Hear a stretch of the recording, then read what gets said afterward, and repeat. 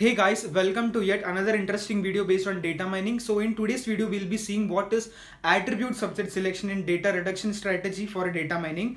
So we have saw what is data cube aggregation in our previous video. So in this video, let's see what is attribute subset selection. So from the name, you can get to know that it's like selecting a particular attribute into a subset. So like you have a superset of different items. So like consider a case of 50 or 100 different attributes are there, and so you will be reducing into a particular level of 25 different attributes so as to create your data cube or to create your tuple, which is used for data mining system. So that's an overview. So let's look what is attribute subset selection. So first of all, it reduces the data set by removing the irrelevant. It identifies the irrelevant attributes or redundant attributes that are there or dimensions in a data cube, and then it tries to fit to a particular level so that it can be fed to the data mining system.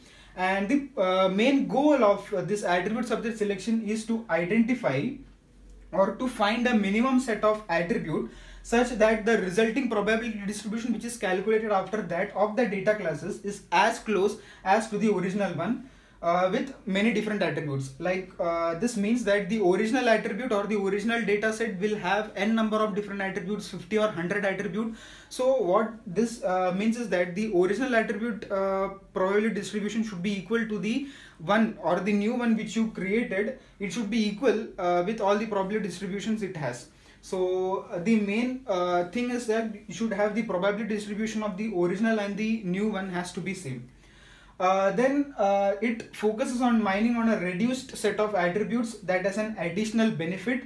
It reduces the number of attributes appearing in the discovered pattern, making it easier to understand. So it's obvious that if you have less number of attributes, you can draw the pattern easily. You can discover all the main interestingness patterns or measures in that. And if it's very large, it's very difficult and it's time consuming. So for attribute subset selection, you have 4 different steps. You have the very first one, that is stepwise forward selection.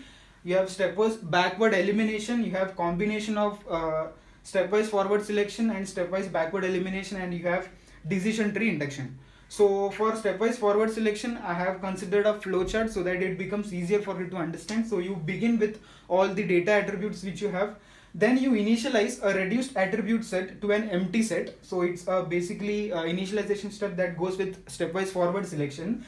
Then you select the best attribute from that using a statistical measure. You will calculate some kind of mathematical measures or calculation from that, and then you select the best attribute from that particular set, and then you check whether the selected attribute exceeds the ST. ST stands for the stopping threshold. It's like a parameter is there, decision parameter is there. So if it is yes, then you add it to the reduced attribute set, and if it's no, the algorithm stops there. And if it's yes, and if it's added to the attribute set, and then it's again checked whether there are any more other attributes from this reduced attribute set, and if it's yes, then it will go into the loop and it will execute. So this is how the you calculate or you just select the attributes in a forward manner in a stepwise way.